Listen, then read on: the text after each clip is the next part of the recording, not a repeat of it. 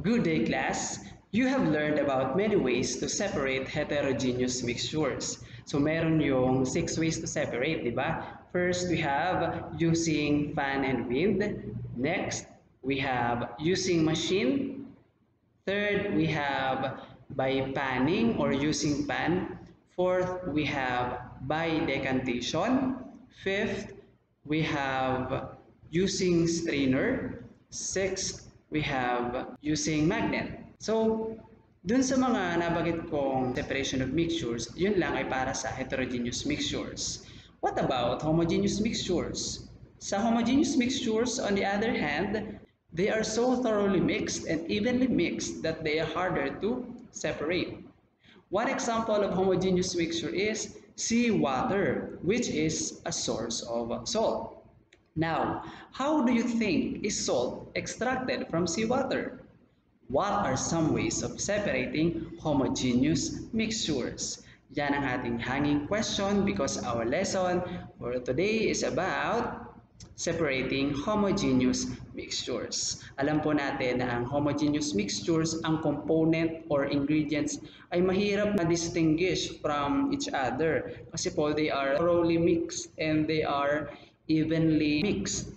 That's why they are harder to separate.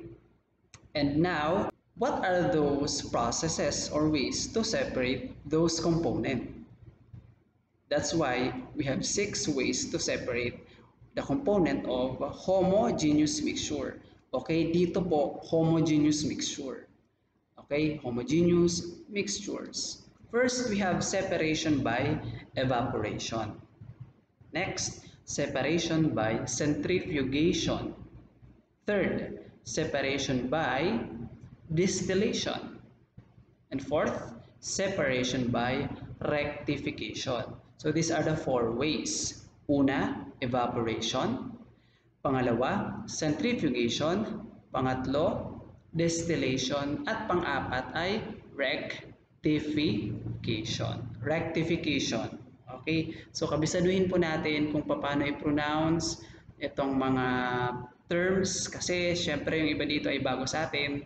Again, evaporation, centrifugation, distillation, at rectification. Alright? Now, next. Unahin natin ang separation by evaporation. Evaporation involves letting the solvent evaporate by making it condense in another container. So class, dito sa process of evaporation, ang example natin dito ay seawater. Ang hanging question kanina or natanong ko kanina, paano kaya masiseparate yung asin sa seawater? Ang component ng seawater ay salt plus water. Ano ang solvent? Ang solvent ay water. Ano ang solute? Ang solute natin ay salt. Ang sabi dito sa separation by evaporation, letting the solvent evaporate. So, mag-evaporate po si solvent. Ibig sabihin po, ang solvent natin, which is water, mag-evaporate, mag-change po ng state, ng kanyang state. Kung ang water ay liquid, mag-evaporate po yan, magiging gas. Or water pa rin po yun, nga lang, into gaseous form. So, we call it water vapor. So dito class sa picture, dito sa right, okay, ito po yung salt solution. Sa salt solution, di ba yung kulay blue ay water, tapos itong kulay puti, ito ay salt. So kapag ininitan mo, okay, nilagyan mo ng apoy sa ilalim or pinainitan mo or pinasikatan mo ng araw, mag-evaporate po yan. Again, pag sinabi nating evaporation, the change of phase from liquid to gas. Change of phase or change in the state of matter. Nag-evaporate. Ibig sabihin, class, itong water sa salt solution, mag-evaporate po siya. Ibig sabihin, kung mag-evaporate yun, dediretso po yun sa taas or sa atmosphere. Kung lahat po ng solvent natin na water ay mag-evaporate, Ibig sabihin, wala na pong matitira ditong water. Kaya titingnan nyo dito, ang natira na lang ay salt. Kasi nag-evaporate na si water. From liquid, umakyat siya, okay, nag-transform into gas or water vapor. Again, ang water vapor, tubig pa rin yun. Yun nga lang, hindi na liquid. Vapor na po siya or in gaseous state. Okay? Kaya natira si salt o ang ating solute. Now, take a look at this first scenario. Dito sa first scenario, you may see that these people are working in a salt farm. Ito pong mga kulay puti na parang mga burol, ayan, lahat po yan asin. Okay, na-harvest po nila yun, tapos binibenta. Kaya meron tayong mga asin sa ating mga bahay. At ginagamit na natin yon sa pagluluto. Therefore, dito sa process of separation by evaporation, mag-evaporate ang solvent at may iwan ang solute. In this way, nahiwalay po natin ang solute sa solvent. Nahiwalay natin si water sa salt. Ang natira ay si solute, which is salt. Okay? So yun po, separation by evaporation. We just let the solvent evaporate by making it condense in another container. Okay? Nag-condense, ibig sabihin po, naipon po sa atmosphere yung mga water vapor. Kasi di ba sabi natin, sir, umakyat, tumaas po, papuntang atmosphere. Anong nangyari sa kanila? Nag-condense po, nag-ipon-ipon. Okay? Again, yun po ay process of evaporation. Ang letting the solvent evaporate. Okay, separation by evaporation.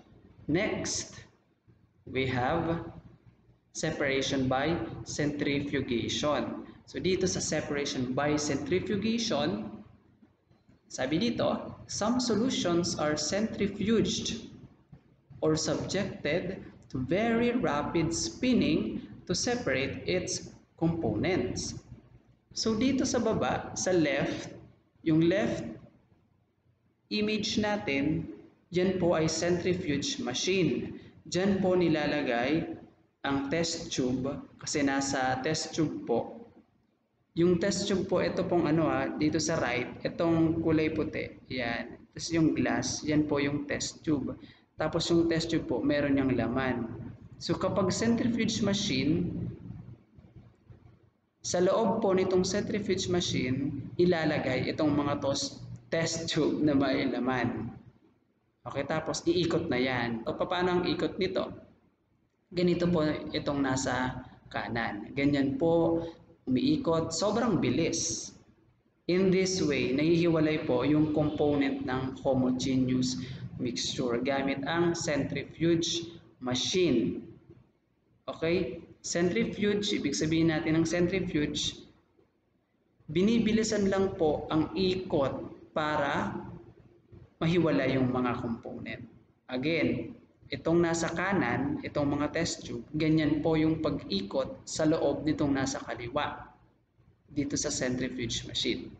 Okay? Kapag naikot na yan, sa loob po ng test tube, sa baba niyan, makikita mo yung mga solute. Sa taas nun, or iibabaw naman, yung solvent. Okay?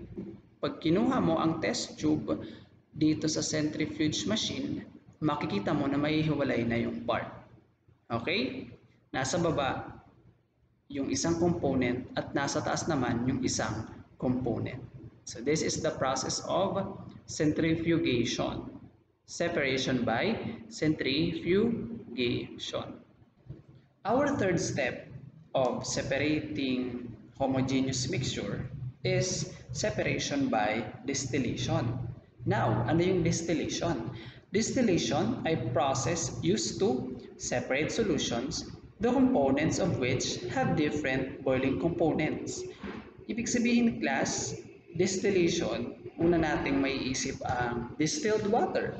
So, sa distilled water, ibig sabihin yun ay na-distilled o ibig sabihin nag-undergo ng distillation. Okay?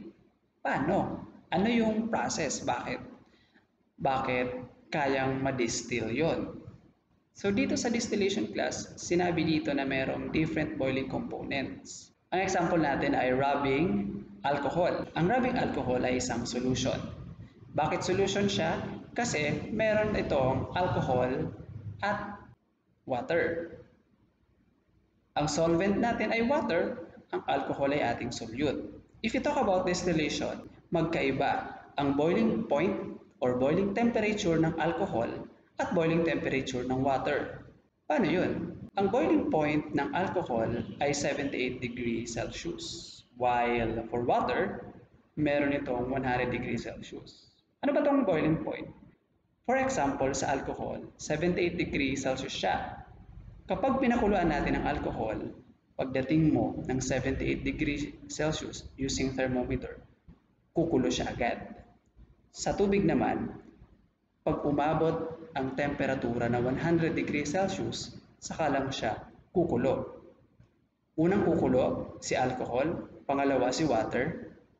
Therefore, kaya nating makuha yung water vapor ng kumulong alcohol.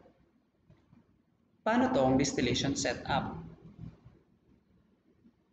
So in this picture, meron tayong materials na kailangan. Bunsen burner as our source of heat o apoy. Round bottom flask, dito po ilalagay natin ang solution.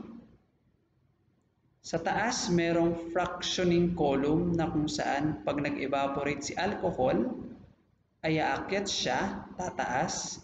Kasi evaporation, di ba? Katulad ng sinabi natin kanina sa number 1, and i-measure natin yung temperature by using thermometer. Pagkatapos niyan, dediretso ngayon ang evaporated alcohol sa condenser or condensation tube. Para ma-cool ang ating evaporated alcohol, kailangan natin ng tubig. So dito po sa water in, dito papasok ang tubig.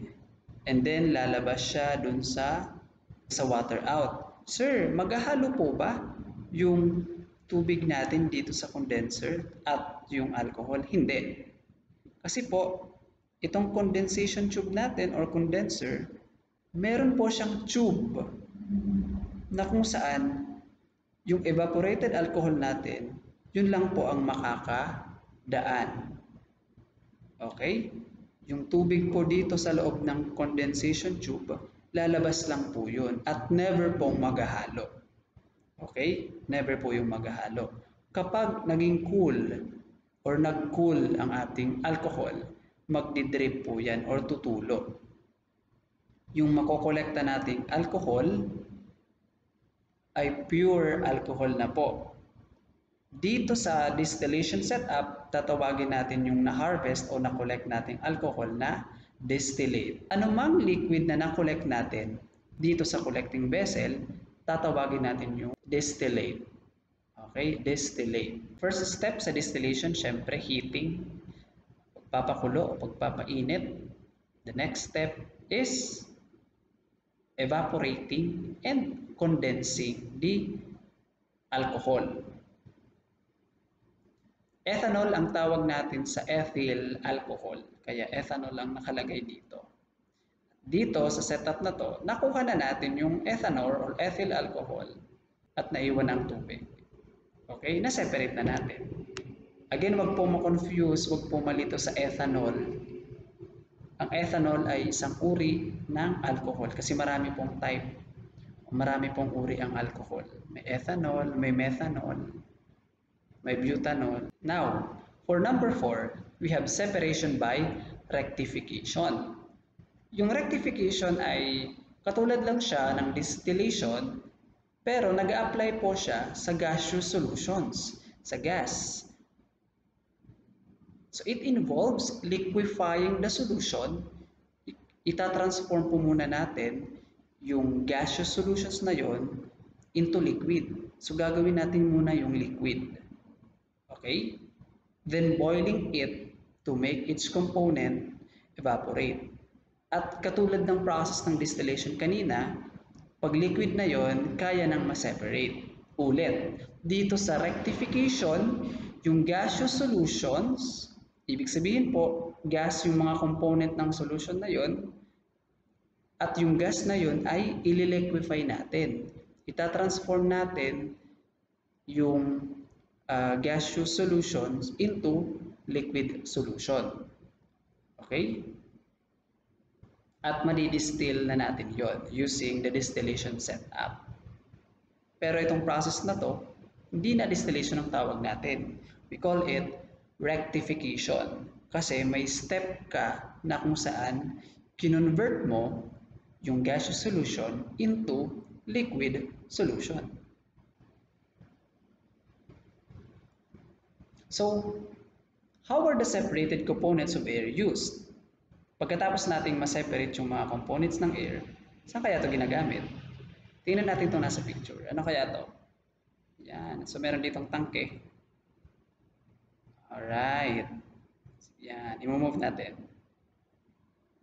For number 1, liquid nitrogen. Saan ginagamit ang liquid nitrogen? So, keep things cold at temperatures way below those in ordinary refrigerators and freezers. Okay? Mas mababa pa sa temperatura ng nasa ref o nasa freezer.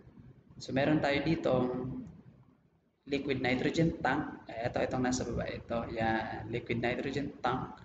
Ito naman glass. Yan. Actually, gumagawa po ito ng ice cream. Pero ang gamit ay liquid nitrogen. Safe pong kainin po yan. Itong ice cream na ginamitan ng liquid nitrogen para lumamig. And itong nasa taas, ayan. Itong nasa taas. Ito. Ginagamit po ang liquid nitrogen para mag-preserve ng specimen o yung mga bagay na kailangan pag-eksperimentuhan at para magtagal at hindi mawala yung properties ng bagay na yon. So, ipipreserve po yun. Ginagamitan po ng liquid nitrogen. Alright? Now, how about oxygen? Paano kapag oxygen? Alam naman natin ang oxygen ang kailangan natin para mabuhay. It is a gas which we need in order to survive. Ang oxygen ay pwedeng gamitin sa ospital o ginagamit po yan sa ospital para gumaling ang patient. Ito po yung oxygen tank.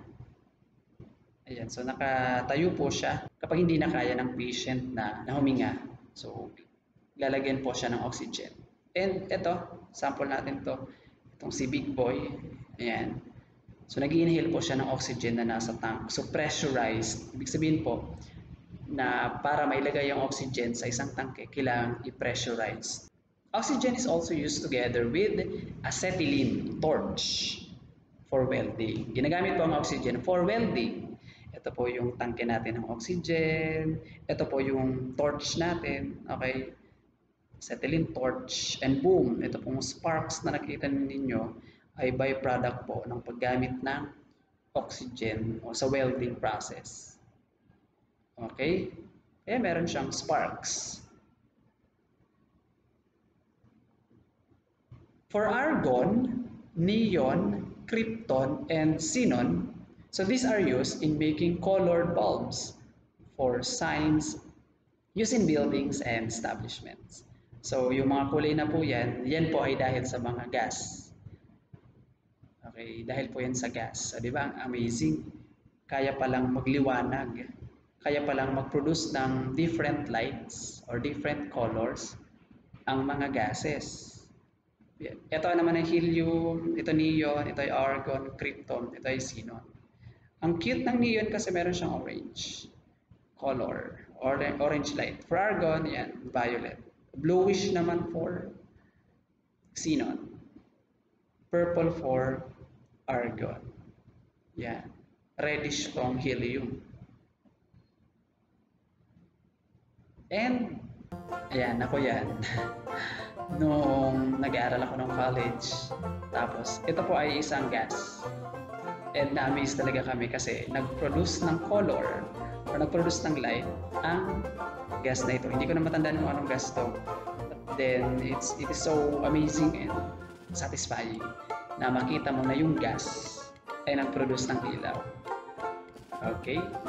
So, these are the different ways to separate homogeneous mixture. So aralin po natin yung 4 methods or 4 ways of separating homogeneous mixtures para sa ating quiz.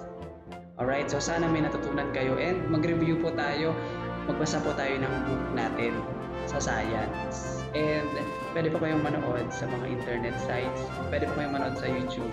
Ilalagay po ako sa Edmodo ng videos about separating homogeneous mixtures para may dagdag po kayong kaalaman. Alright?